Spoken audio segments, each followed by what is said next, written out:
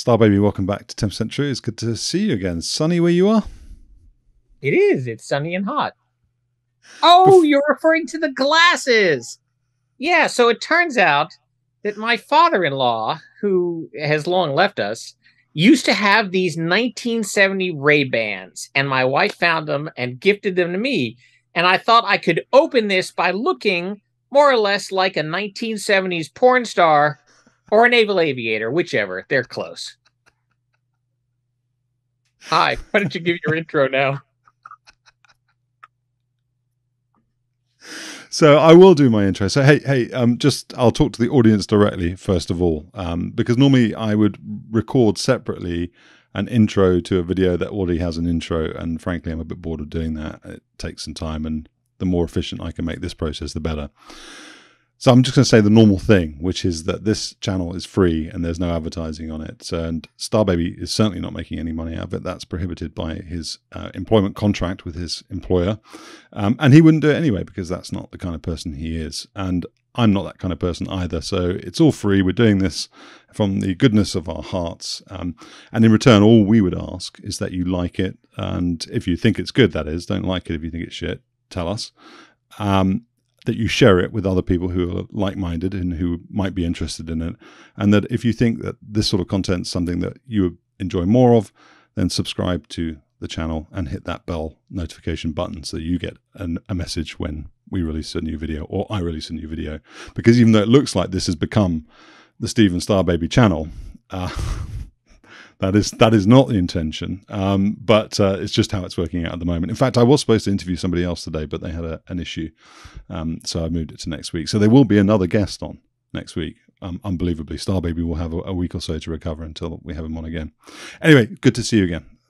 It's good to see you too, and remind you that I'm going to be on again for a live event in 8 days. Oh, it is 8 days, isn't it? Yes. Oh, that's a good point. Yeah. So, and also, if you like this this short episode, which hopefully it will be, it won't be too long.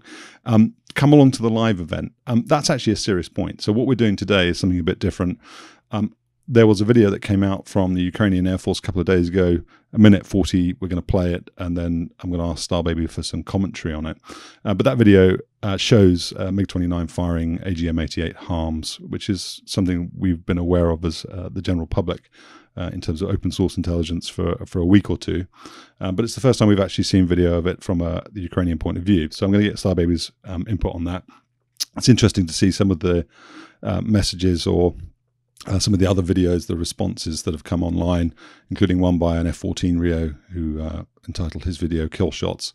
Hopefully we'll be providing a bit more of an erudite and informed view, given that Star Baby has fired many harms in his lifetime and knows all about those systems.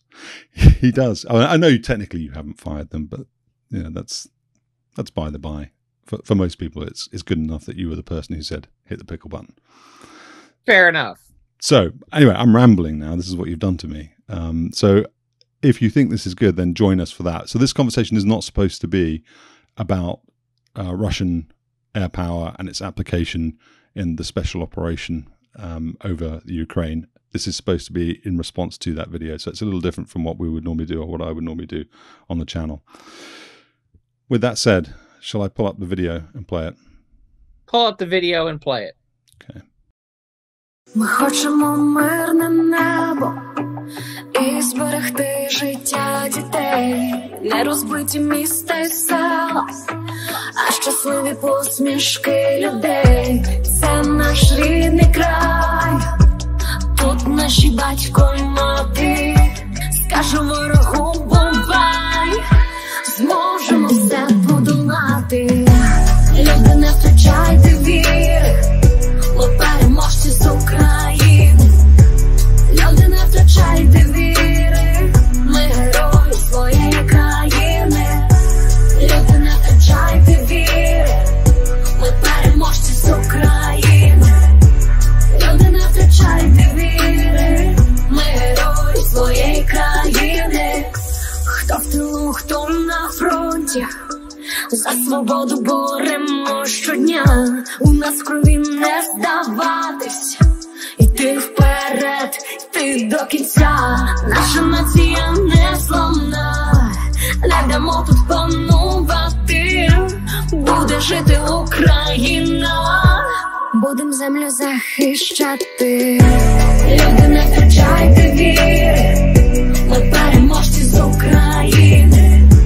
Люди, не втрачайте віри, ми герої своєї країни. Люди, не втрачайте віри, ми переможці з України. Люди, не втрачайте віри, ми герої своєї країни. So, obviously the video, as you see at the end, is a dedication to Yevgen Lysenko, I think his name is. Was somebody, presumably another MiG-29 pilot who was killed earlier in the campaign. So that's a nice tribute to him. But Starbaby, from a sort of an open source intelligence point of view, what do you make of that video generally before we delve into some of the specifics? Okay, so I'll give you a couple of things, but first I want to point out that that it was to memorialize Major Lysenko. He was a MiG-29 pilot in Ukraine. He was killed on or around March 9th and fell with his aircraft into Ukrainian territory. The way the story's been published online, and I found no contradictions, but also no confirmation, is that he took on 2 Russian fighters of unspecified type in a 2v1. He bagged one and then was killed by a Russian air defense battery. So that's as much as I can get out of that story. And I just want to make sure we open with the purpose of that video, which was for a fighter pilot whose tradition probably does not involve burning pianos to memorialize one of his bros. So having said that, let's talk about a couple of big picture things. One is, obviously, you are seeing a MiG-29 firing and shooting harms. You are also seeing a MiG-29 that is still carrying its heat-seeking AA-11 Archer missiles under the wings. You see a gunshot, 30mm gunshot, which is kind of neat. You see a couple of unguided rocket shots, which is also kind of neat. But all of that highlights the fact that the MiG-29 is not a real air-to-ground fighter. It's an air-to-air fighter, and the original MiG-29s had a very limited ordnance selection, and it was dumb bombs and rockets. As near as I can tell, and I've looked at cockpit pictures of the Polish modifications and the Czech modifications and the German modifications, this looks to me like an unwesternized MiG-29. It could, and it's most likely Ukrainian, because as much talk as there has been about transferring MiG-29s, I don't know if any airframes have yet been transferred. I can't find an actual confirmation one way or another. Parts certainly have been, and equipment has been, but those look like unmodified or slightly upgraded MiG-29s, which means that there was no easy shortcut to integrate the harm onto this because somebody had put a 1760 data bus on the airplane. So it took some thought and some hard work to put that into play. So that's kind of the big picture from the video. You see a couple of harm shots. Those are definitely harms. We've seen pictures that the Russians have put on social media claiming that those are AGM-88Bs. An AGM-88B can be loaded with Block 2 software or Block 3 software. And software is a very broad term. In this case, this has a double EEPROM. This is an electrically erasable, reprogrammable, read-only memory. Okay, so this is 1980s technology at best. And essentially, you erase the software load, put in a new software load. So an AGM-88B can have a Block 2 or 3 software. I don't think it makes a difference in this case. And frankly, depending on how dense the emitter environment is, I might want Block 2 software.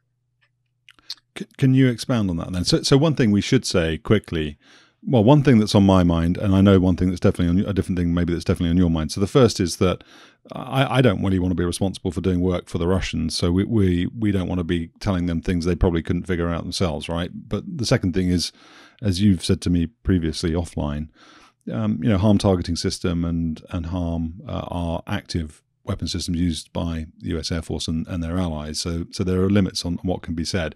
But with those two caveats in place, what is the difference between those two blocks of software, and why would the threat emitter density matter?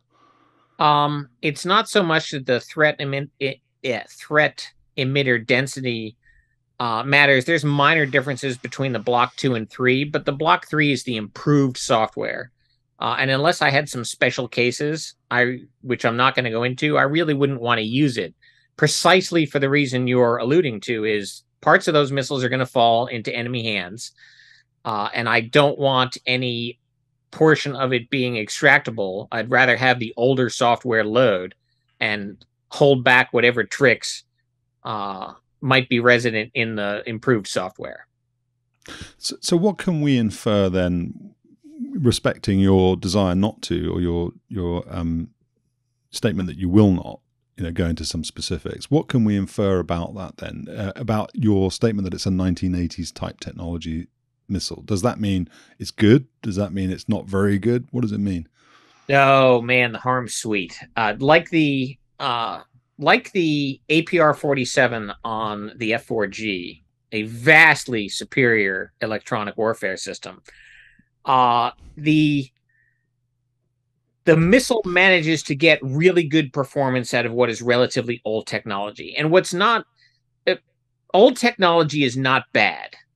If it works, it works. And it might be slower and it might be harder to program, but the fact that the missile had a software reprogrammability function allows it to have flexibility that early anti-radiation missiles don't have, and that Soviet-built anti-radiation missiles probably do not have.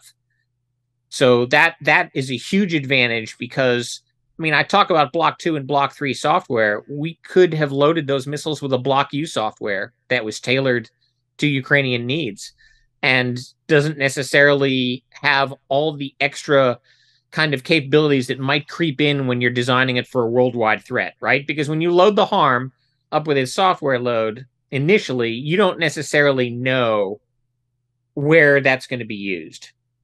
And reprogramming the software on a block level is a maintenance function, not an aircrew function. Okay, sending the handoff word to the harm, the aircrew does that through the avionics, but the actual base program is a maintenance function when the missiles are reloaded. So one thing I've noticed, a small number of voices, but I noticed there was some suggestion that the US was really sort of throwing the Ukrainians a bone by saying here's some old AGM-88s, and it sounds like actually that's a serious capability. And the question then becomes, is it being used the right way to make it effective? I suppose. Yeah, it does. They got a good weapon. And having a later model harm that the aircraft doesn't have the avionics to exploit doesn't do them any good. Right? It's not that newer is necessarily better if the older stuff is enough. And I think an AGM-88B is enough with Block 2 software to kill radars demonstrably, because the US has killed radars with AGM-88Bs before. Russian-built radars, I don't hesitate to point out.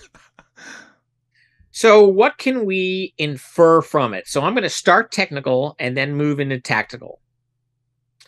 On the technical side, and somebody else pointed this out, but showed that when the weapon was fired, the aircraft thinks it's an R-27, which is the AA-10 Alamo if you're into NATO designations. So normally a MiG-29 on an air defense mission carries two R-27s, one on each side. One's a radar, one is infrared.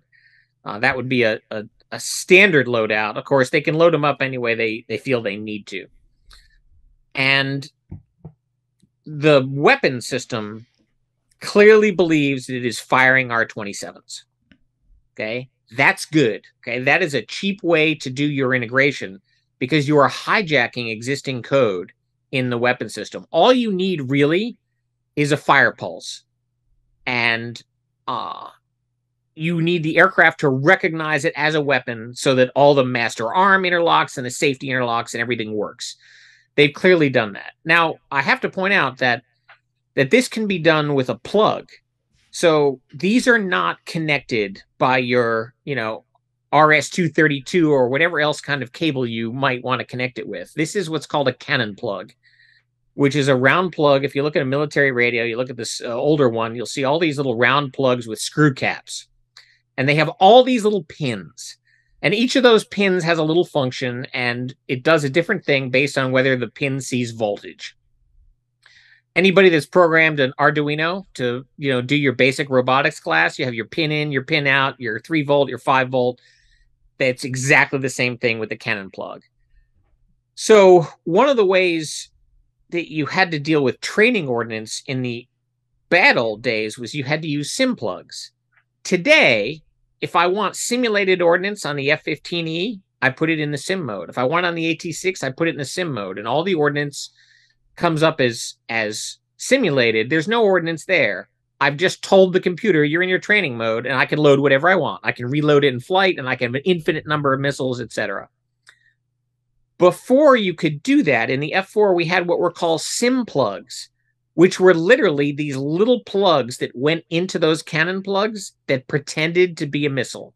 They didn't even have a battery or anything. It's just a bunch of wires crossing so that when you put power on the missile station, that little sim plug converted that power to a signal that went back into the airplane that said, you have an AIM-7F loaded. We had the same thing for the HARM. And this is, you put a HARM sim plug in your pylon, and now you pretend that the HARM is loaded. So the ability to fool a primitive aircraft weapon system and let it know that it has a weapon on that it wasn't designed to hold, that's easy. And that was clearly done. And apparently it shows up as an R-27. What I don't... Presumably then, sorry to interrupt you, but presumably then, so the things that you would usually expect from a simulated mode, or maybe even from a sim plug, as you were describing, would be a missile engagement zone or a weapons engagement zone, range data, time of flight, that kind of stuff. So presumably you won't get any of that if you just have a plug. You will, because all of that, your weapon engagement zone, is not generated by the missile. It is generated by the aircraft software. And so the MiG-29 won't have that, though, will it? I don't know what a MiG-29 WES looks like, but given the design of the missiles, I'm fairly certain that they're technologically comparable to a late model AIM-7. And I'm almost entirely certain that the MiG-29s, even in its older A-14 and A-15 computers, generated the weapon station, or generated the WES independent of the weapon. Okay. Okay, and you want it that way so that you can fly training without having to upload a weapon to fly a training sortie, which is bad. And the relevance of the link to the AIM-7 is, I think I'm right in saying this, you will tell me, I know, is that the HARM is based on the AIM-7. Is it the rocket motor comes from the AIM-7? No, that was the Shrike was related, was closely okay. related. Yeah, the HARM's a completely new build thanks to the U.S. Navy. The only reason I give an AIM-7 example is because that's the easiest example of a sim plug. And that's comparable to the R-27 missile that the MiG would have had. So that's your first. How do you get a missile on that the airplane wasn't designed to carry and have it behave like a missile and behave like a weapon system? And step one is you fooled it, and it looks like the aircraft believes it's an R-27. Easy technological do. It's just pins in, pins out, and voltages. The second thing you have to do is you have to hang the missile on the airplane, because the AGM-88 is a rail-launched missile. And as you can see from the video, that missile moves at the speed of heat. It gets going fast, and it just keeps going until it's out of sight. And so that's, you can see in one of the later shots in the video that the boosters are still burning, and they're going to be burning for a while as those two guys just head off to do their job. What I didn't know, and I still don't know, is I don't know whether the two missile firing sequence is an artifact of the R-27 firing sequence, or whether they're deliberately firing two missiles. I can go either way. There are some aircraft like the Embraer A-29 is deliberately mechanized to only drop its weapons in pairs, one from each side, so that it doesn't have an asymmetric condition. Don't know whether the MiG-29 does that. Have no idea. Some MiG-29 pilot, if you're out there, come on and hit the comments and tell us whether you can fire single R-27 missiles, and that'll clear that up. So you have a launch rail, and the launch rail is called allow 118, technically allow 118/alpha. That slash, by the way, means something afterwards. A /A after a piece of avionics equipment means it doesn't leave the airplane. A /B means it does. Just think of /B as meaning bomb. And /A meaning aircraft, and you'll remember which stays where. Okay. So the LAU 118 is a launch rail, and it can be configured for either 14-inch lugs or 30-inch lugs. And that's just the spacing on the hooks that are on the aircraft pylon that hook in to hold that rail, that launch rail on the airplane. So I have no idea what Russian spacing is, but that's an easy engineering adapter, no electronics required, some sheet metal work, and crank it up with a socket wrench and you're good to go. So you've got your LAU 18. And a reminder that A7Es and A6s, old aircraft, fired harms. So you don't need the high-tech sensors to feed data into it, although, it makes everything better. In the back of the LAU 118 is what's called an ALIC. And here's where you bring up the ALIC picture. Or not, depending on how this works. There we go. Let's have a look. That's in full screen mode. There we go. All right. Okay, excellent. So this is its Spangdahlem. It's relatively recently because it's in a uniform. That is Senior Airman Kasanas, who's preparing. He's got a harm missile on the rail. And that boxy thing that's underneath the weapons pylon is allow 118/A with the ALIC. So you can see it's a launch rail. You can see where the harm in white clips onto the gray, and you can see how the rail itself mounts onto the pylon. And then you've got you actually screw down these little these little metal feet. Those are called sway braces to keep it from rocking side to side. Now on the right side of the photograph, the chunk of boxy metal with the triangles on it that seems to serve no purpose whatsoever, that's the ALIC. So this was designed for the F-4E and tested by the Air Force in the 80s for the F-16. And there's two ALICs, actually. There's one on the LAU 118, and there's another one that goes into a LAU 117 for shooting Maverick. And what they did, rather than have to do an expensive mod to the aircraft, the engineers said, we're going to add weapons to the F-16 by making the launch rail carry the extra computer and stuff. And it will be powered by aircraft power, just like the weapon is, and it will connect to the aircraft avionics system. So that box is the translator. It translates from the aircraft weapon system to the harm and then feeds harm data back. That is almost certainly how that the conversion was done, because it does not need a very smart avionics interface to actually ignite the rocket motor. Again, it's voltages. So you can bring it down, but that is pretty much the way that the harm is adapted, is that the launcher has a computer on it. And actually often when it used to be that sometimes the missile was assembled with the ALIC and LAU on it and then brought out to the aircraft, and the whole assembly was brought up and then mounted on the pylon. Oh, really? So I don't know if that's still common practice, and I don't know why it was done, in the time frame that it was done. So now you don't have to have. There's been some speculation in the press that there's a tablet or something that's communicating data. That's the ALIC's job. There doesn't need to be a tablet.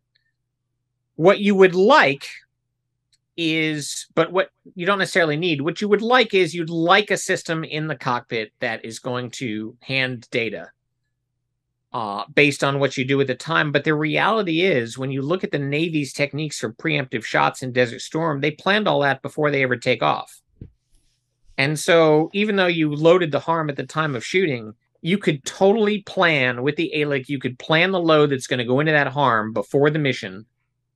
Load up the ALIC, take off, and execute the mission and shoot the missile on time, on course. And you're good to go. You need no cockpit interface whatsoever. Do you have to have power on the aeroplane to program the ALIC, or is it sort of a persistent memory where if there's no power to it, it remains? Good question. The library, I mean, all the instructions, all the code in the ALIC is non-volatile. I think the handoff word would have to be built with and basically inserted with power on. But I can also think of ways that could be bypassed. In which case you would not need power on. Again, you might adjust the double EEPROMs so that you have a fixed list. It's going backwards in time. So when you loaded Shrikes in Vietnam, you had to actually pick the seeker.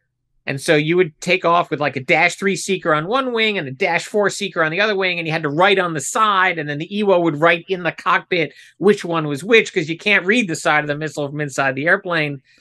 Again, you can go back to that. But the bottom line is that when the harm leaves the rail, it has gotten its harm handoff word, because if it doesn't get it, it won't fire. Can you put that into plain English then? Harm handoff word. What does that mean? That's the name, address, and zip code of the radar or radars that you wish to target.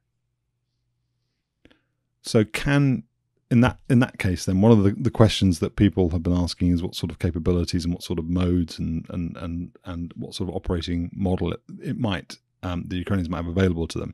Does that mean then that it's not necessarily the case that it goes out and they're saying here is a particular radar type in a particular location that this missile is going to go after? It's possible for them to be able to launch that missile and say, if you see any of these types of radars, go after them. Yeah, without going into any kind of details, it is possible to. There's a wide programming range when you hand stuff off. It's possible to, be very specific, or possible to be very general. It's not as general as a Shrike. Okay, it's never as general as a Shrike. A Shrike was see something in the frequency band and you get it. One of the reasons why we have always been confident in the harm and the harm's ability to avoid unintended damage is even when it's loosened up, it's still looking for military radars. So it's not likely that it's going to go after a microwave tower or a mobile phone mast or something like that. Yeah, that's just flat out not going to happen. What do you think the likely, having seen the video, you can see them ripple firing. The missile looks like it's going up into a loft trajectory, if that's the correct word. So they're obviously shooting at range. Otherwise, I suppose it would be going direct. They wouldn't bother to try and loft itself. But what do you think the likely process is then for a Ukrainian MiG-29 pilot to shoot one of these things? Do you think there's an extensive back end in terms of intelligence gathering, knowing? Do you think they're doing vol times? Do you think it's possible they're shooting stuff to cover somebody else doing something else? Or do you think it's more likely it's a much more simplistic implementation? No, I think it's pre-planned. I think it's old-style Desert Storm Navy planning. Know what radars are operating in the area. Plan what you would like to get and why, and what time you need to get it. I mean, battlefield attrition is great, but we're seeing more films now come out from the TB2. Operations in Kherson is one that trickled out, hitting a mortar position and hitting a armored fighting vehicle. So we also hear a lot of reports from what limited OSINT is trickling out, says Ukrainian air is back in action in Kherson during the counteroffensive. Now, by and large, the Twitter feeds I rely on for OSINT information have gone quiet, because when the counteroffensive kicked off on the night of the 28th, 29th, the Ukrainians sent out a message on social media, Twitter, every place else that said, hey, we want you guys to lock it down so we don't feed information to the Russians. And by and large, the community locked stuff down. Naturally, of course, the internet abhors a vacuum, and that means that there's more cats on my OSINT feeds than there have ever been by an order of magnitude or more. Okay, just help me out here, because I've heard this expression, and I'm obviously an old fuddy-duddy because I don't know what it means. What is a cat? A cat? Yeah. It's a little furry feline animal that insane people have in their houses. On your Twitter feed, you've got cats. Yeah, so you're seeing more pictures. OSINT Twitter feeds, that are normally posting information and video clips and so on. They are posting images of cats. A lot of them are cats with Ukrainian soldiers. You know, a Ukrainian soldier with his helmet full of cats. So you know, actually mean cats? I mean mistook cats. that then. I thought that cats was sort of there were sort of channels with cat in the name that relate to a certain type of Twitter user or something like that. But no, it's just cats. Fuck, okay. I'm going to edit that question out. There was one video I saw, which unfortunately was before the counteroffensive. It was for Independence Day, of a Ukrainian cat taking a power dump on a wrecked armored fighting vehicle that was on display in a city square somewhere. Not the kind of thing I normally want to see on my Twitter feed, but nevertheless, it was there, and I clicked on it, I will confess. So anyway, I suspect it's planned because they don't have an infinite number of rounds. Now, one of the things that I kind of was trying to noodle through was, why are they firing 2? And my first thought was, that's just the way the system is mechanized. And then I saw Russian claims that they were shooting down harms in flight. And so if the Russians are in fact shooting down harms in flight, or even if you believe them capable of shooting down harms in flight, which is tough, then you might just fire 2 to make sure you get it. Yeah. There is another aspect that I'm fairly certain won't reveal anything, but it used to be, I always thought when I came into the F4G Wild Weasel, we targeted threat emitters with harms. You know, we were going to go after the radar. But I saw, when I was a captain at Nellis, I saw an old film with a couple of Weasel guys talking about, and this was during the transition between the F105G and the F4C and the F4G, where guys were saying, yeah, with the new missiles, we want to target the acquisition radars because that denies the target trackers the ability to point and shoot. So I wonder if that's not going back and saying, oh, you know, we can target acquisition radars with this. That would have a huge advantage for the Ukrainians, is that if the Russians are going to lose their acquisition radars if they keep it up, then they may have to bring their radars down and start going to an MCOT mode, which makes their air situation picture much more fragmentary.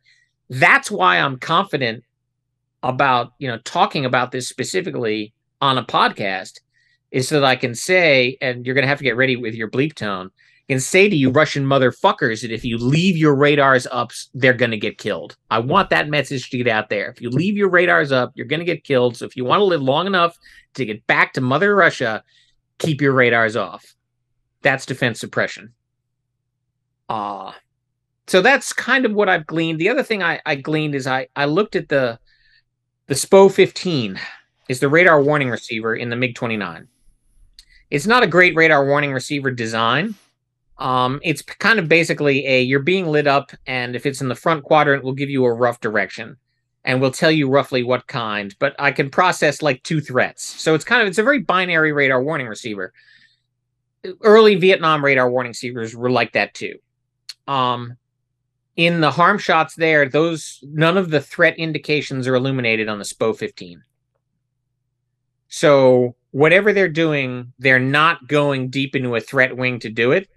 And the lights, it's hard to tell, but there are lights on the bottom row of a SPO-15 that tell you what kind of radar. I think it goes airborne threat, medium range, airborne threat, long range, medium range.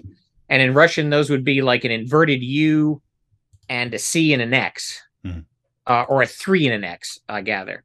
I can actually, I've got that up in front of me if you want to, I can share that quickly. So this is the -1 from the German MiG-29. Okay, so in the right there is the radar homing and warning display panel. There we go. And so the way a SPO-15 works is that gray symbol that is around the MiG-29 MiG-21, that's actually red. And if that lights up, basically that's the engagement indication. The primitive computer thinks you're being lit up. And that little semicircle in the middle of the airplane that's divided into two, that says if the top part, the front part lights up, the threat's above you. If the bottom part lights up, the threat's below you. And if both light up, it's at your level. That's how a SPO 15 works. If it's behind you, by the way, you get these two little triangles in the lower right or the lower left that say, dude, it's behind you. Good luck with that. And then there are the rows along the bottom, which tell you your primary and your secondary threats. And so the staple there is an air threat. The 3 next to it is, I think, a long-range acquisition. The X is a medium-range acquisition, and I have no idea. I don't have enough brain cells left to tell you what H, F, or C mean, but I'm sure it's in the manual. So based on the films that the Ukrainian Air Force released, none of those red circles that would light up if you're actually being engaged by a airborne threat or another threat are lit. It's pretty dead, and a couple of the lights along the bottom row are lit, but it's a little blurry, and I can't tell which ones. So it suggests to me that there are radars on the air when the harm is fired, which makes perfect sense. But I would not use a SPO 15 as my targeting sensor, and I'm not suggesting that they are. You mentioned on our Discord channel, the 10% True Discord channel, which is always in the description of every video that I publish. So if anyone's interested in actually going and talking to Starbaby, who doesn't do social media, particularly not Discord, then come along to our Discord channel. But you mentioned on there that there was never any tone or anything like that associated with launching a harm. What sort of would there be any feedback, do you think, to Ukrainian MiG-29 pilot that he was in the right place to shoot the missile, that there were certain conditions met? Do you think is he looking for a launch indication that, you've already said it thinks it's an R-27, so is the WES being calculated? It says to him, shoot now, and that's all he's got? Or do you think there's anything more substantial than that? No, I think he did all his launch planning on the ground. So he's got a set of lat long coordinates, he's got a time, he's got an altitude, he's got an airspeed, he's got a heading, and then he's just got to hit those criteria. Yep. So just like any other pre-planned weapons delivery, I could think of ways to do a tone, but I can't think of a way to do a tone on a MiG-29. I could think of it with modern avionics. And it may be, who knows, maybe the Navy mechanized it that way and the Hornet gets a beep. All I know is that G models didn't get beeps.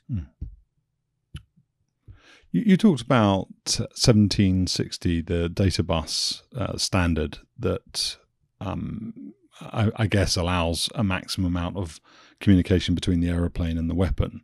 And obviously the MiG-29 not having that. If it did have it, what would they really get from that? I mean, it's a hypothetical. It's not, should they be getting it? I'm not asking you that. I'm just saying, what else? Sure. What else would what would it bring to the party? Okay, so the 1760 is just a fiber optic 1553B. So the MIL standard is 1553B, and it is a data bus that serves to allow all the independent bits of avionics on the airplane to share data. So, when the radar needs to know where it is, right? It's getting that data from the INS GPS via the 1553 data bus. They're exchanging the data. Some radars have their own inertial navigation systems in the radar. If you are typing up on the upfront controller, which is a separate piece of equipment from your radio, but you're changing your radio channel to do that, it is going through the 1553 data bus. And the 1760, like I said, the 1760 came about because there was so much data exchange required with the new smart GPS-aided weapons, and it's such a short time frame that it wasn't, the copper wiring in the airplane wasn't enough. So you laid fiber to your weapon stations. And I don't know any more about it than that. So what you could do with it's a modern missile, what you could do is you could get feedback from the missile.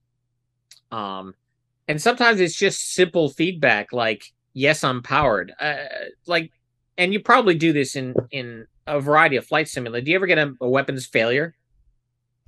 In some flight sims you can get that, yeah. Get hung Yeah, up so it's because when you power up the weapon, you normally the system will initiate a bit called a built-in test, which is to make sure that everything in that weapon is working right. That's a feedback loop. You know, if you get a fail indication on your packs, on your weapons panel, that's because you powered it up, the computer did a bit, the missile fed back and said, no, this component ain't working. That's the kind of exchange you can do with the 1553 and compatible weapons. And all NATO weapons really are capable of some kind of 1553B interface, except for really like the dumb bombs or even a laser guided bomb. But an enhanced laser guided bomb has an interface. Sometimes this is really simple. You know, there's a weapon on the station because there's a plunger depressed. And if the weapon had fallen off, the plunger would have extended. Yeah. That's a simple sensor, and that is also still in use.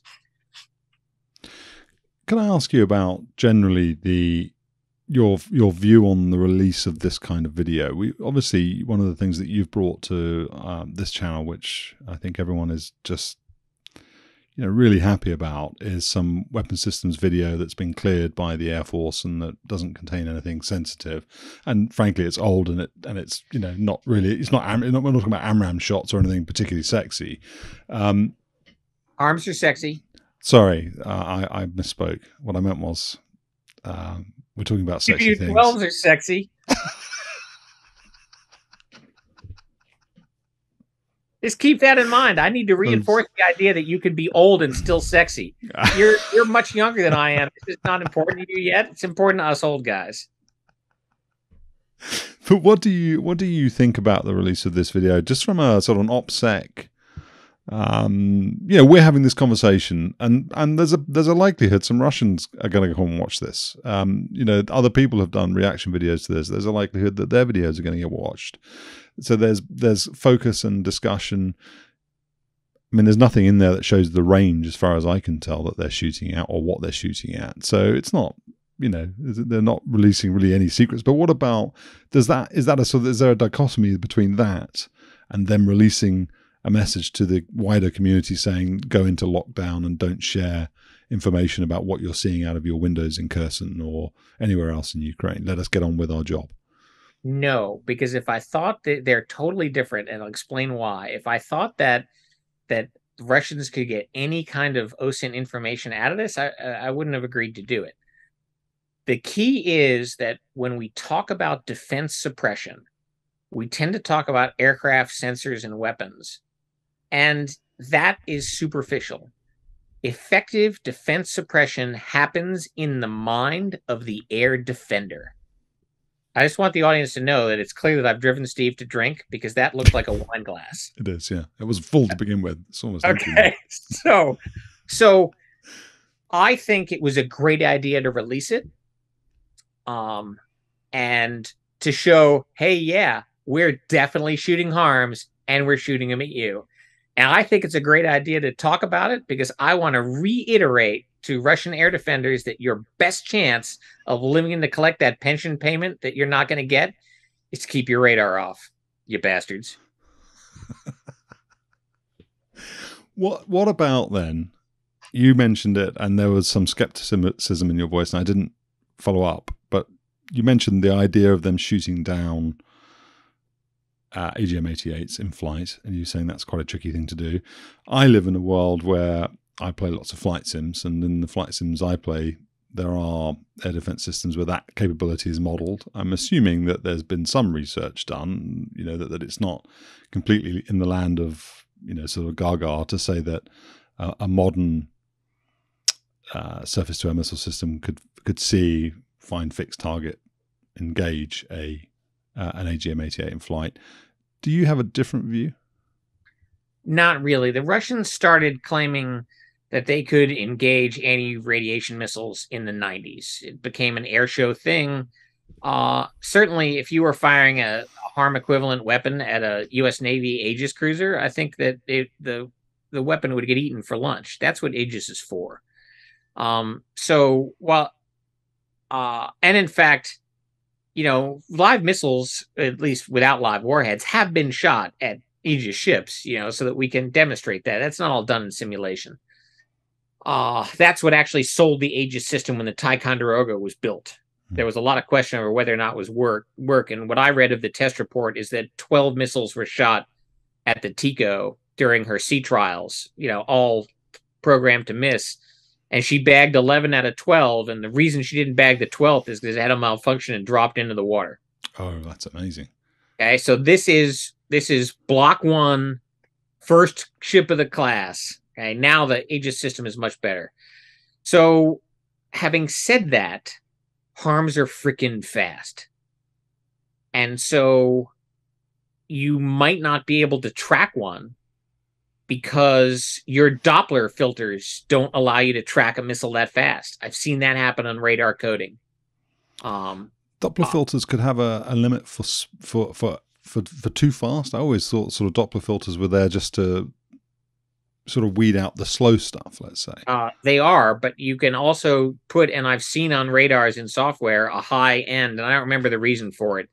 It's probably to reduce some kind of interference or false target, but you can reject things that are too fast because you might not believe them. It may be an anti-jamming technique. That kind of detail, unfortunately, I don't know. So the other thing is your missile fusing. In that your fuse may function too late against a very high-speed target. Or you may not have the right angle. That's one of those challenges with weapons fusing is if that fuse functions a teeny tiny bit too late is too late. All the missile fragments in the warheads go behind your target sails on by unaware and unconcerned. So Russian claims notwithstanding, it's not out of the question that a harm could be intercepted. But the best bet for an air defender is to shut your freaking radar down and go home. We'll keep repeating that message until we finish. Yeah, when I there we go. Go. No, I interrupted you. Finish your train of thought. Yeah, so there is a possibility with an advanced weapon system that you can stand and defend, where you keep all your radars up. I'd have to want to be pretty darn confident that would work. And I'm not sure the Russians have the testing or training regiment to instill that confidence in your air defense operators. I think, as we said right at the beginning, we're going to do a separate session with you, which will be the live stream in sort of 8 or so days' time, where we talk about the Ukrainian campaign, air defense, and so on from your point of view, your thoughts on it. So we're sort of don't want to venture too far into that territory. But one thing I read recently was that they have the Russians have asked Syria, but for an S-300, SA-10, I think that is, surface-to-air missile system back that they had given them, which would suggest that they actually have, notwithstanding whatever operational ambitions they have, they don't have necessarily the numbers in order to really sort of sustain a long-standing campaign. But do you think that that's a likely approach from the Russian point of view? Do you think it's likely that they'll try and adopt that, or because one of the things that seems to be apparent, and you will perhaps sort of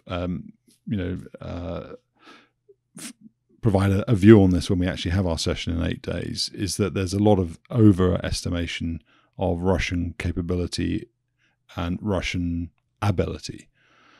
So I wonder whether they are able to go and use sneaky sneaky tactics that the North Vietnamese guys 40 years ago or so figured out and did. Are they that clever, or are they just going to take the brute force method and suffer the consequences? They are that clever. I mean, the Russians are clearly capable of adapting, and survivors will adapt, right? So the dumb guys are the ones that get killed. But there's a lot of them getting killed, though, which would suggest there's quite a few of them who are dumb. Well, in terms of air defenders, we don't really know what the outcomes are. The S-300 is true, and in fact, the British Ministry of Defense reported that the ship loading it came through the Bosporus, and Ukraine issued a démarche to the Turks saying that the ship carrying the S-300s met the definition on the convention of a warship and should not have been allowed to pass the Dardanelles. So that definitely happened, but that's not, I mean, if you're desperate enough that you need to reinforce Crimea, and that's what they're doing by bringing back your air defense system from Syria, that means you're spread kind of thin. And what's your maintenance situation like? So I've learned over the years that if the Russians claim something for an air defense system on an air show brochure, I will take it at face value. But I have also learned over the years that Russian systems are not maintained to their fully operational factory fresh standard, and that the quality of the systems that they use for testing so they can make their claims may not reflect a production quality system. In your experience, is that different in the West? Yeah. The test systems, your production systems are often better than your test systems because we actually have quality control and we don't have people stealing the parts to sell on the black market. Now we do have our problems with counterfeit parts and, people who don't weld their submarines correctly and guys who sell their night vision goggles on YouTube. You know who you are. There's still some degree of pilferage, but the Western weapons procurement system writ large does not have the kind of problems that the Russian military-industrial complex does in terms of pilferage and theft. Plus they have to steal all their electronics in the United States. So that's another possible quality control or difficulty in getting your quality before. You ever heard of a speak and spell? The Speak and Spell was a toy from the 70s. It was a little, it was maybe 80s. It was a very simple chip in which a kid could type one of the pre-selected pictures, icons on a keyboard, like the cat button or the dog button, and the machine would speak and spell it for them. This was more advanced than anything the Soviets could produce. So they stole them by the jillions. They just bought them or stole them and shipped them to repurpose the chips in some industrial control applications. And long ago declassified, the CIA ran an op where they basically contaminated the speak and spell chips that were going to the Russians. There's speculation that the world's largest natural gas explosion, which happened in Russia in the 80s, was caused by CIA contaminated speak and spell chips. Wow. That's never been confirmed or denied, of course, because the agency doesn't do that. But nevertheless, that is the long running, you have to steal Western stuff to get your Russian stuff to work. It's not that they can't engineer it with homegrown. It's they don't have the industrial capacity to build production runs on a large scale with homegrown microelectronics. So last question then, before we wrap up, and I give the floor to you to say whatever you want in conclusion. But on that note, and touching on something you mentioned right at the beginning around exploitation by the Russians of any components that might survive. And it's kind of interesting to see some pictures on Twitter of people claiming there were some dud harms, and you pointing out it's the rocket motor. It's the bit behind the warhead. Tends not to get blown up, but it is, I suppose, possible. And of course, the US will have done a risk assessment on the possibility that something will dud, or the Russians can get hold of something and figure out something about the missile. But from your point of view, if the worst came to the worst and a harm fell into a soft field somewhere and the Russians got their hands on it, what sort of things? And again, you're not going to talk specifics, but what sort of things could they learn about that missile, and what would it mean to Ukraine's ability to employ it in the future effectively, or even to the general security of the harm program for other nations? It would mean jack, because we know that Block 2 harms soft landed in Iraq in 1991 and were sent to the Russians. There is nothing hardware-wise about that version of the missile that they have not been able to exploit. I mean, they're talented engineers. I don't know what software load, and how would you tell, right? The old stuff is long. It's been in their hands forever. What they need to know about the harm, they've already gotten out of it, and you don't see that they have manufactured or claim to have manufactured a reverse engineered harm or a harm ski. It's still the KH-31. You wrap up for us then, Starbaby. Any concluding thoughts on the video or on the Ukrainian employment of the harm before we finish for today? Yeah, I think the Ukrainian employment is probably very smartly done. They've given it some thought. It's part of a campaign. They're not just throwing harms out of there. I think they learned fast, and it's really a tribute to the engineering and support guys who figured out a way to put that together and get what is really still a modern U.S. weapon on a somewhat less than modern Soviet-era aircraft without any Western weapon system in there. So I think it's a tribute to smart people doing smart things. I'm thrilled that the U.S. is supplying them. I hope they have an effect on the battlefield. And if you're Russian, I think your best plan is to shut your radars off and go home. Or you can leave your radars on and go home. The key part of that sentence is really go home. Thanks for tuning in to 10% True. I hope you enjoyed this episode. Feel free to subscribe, and if you're on YouTube, hit the bell button to make sure you get notified of the next episode. Thanks and take care.